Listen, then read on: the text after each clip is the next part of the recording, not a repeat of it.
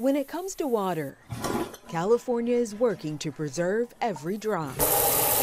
We are doing what Mother Nature does itself. The drought-prone state is now allowing water agencies to use recycled wastewater for drinking water, a term officially known as direct potable reuse and unofficially coined toilet to tap.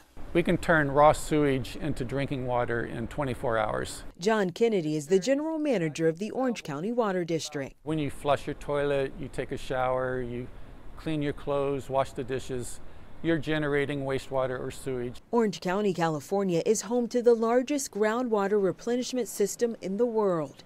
Every day, 130 gallons of treated wastewater that would normally drain into the Pacific Ocean goes through a three-step purification process, including microfiltration, reverse osmosis, and ultraviolet light. In 24 hours, we're drinking clean water. Cheers. Cheers. And like you said, it tastes like water because it is water. The purified water is pumped into the county's underground water basin before it makes it to the tap.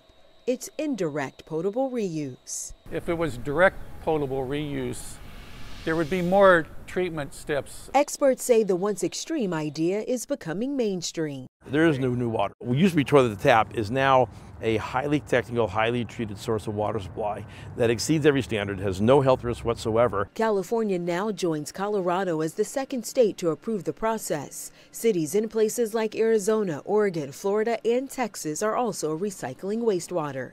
Danya Backus, CBS News, Fountain Valley, California.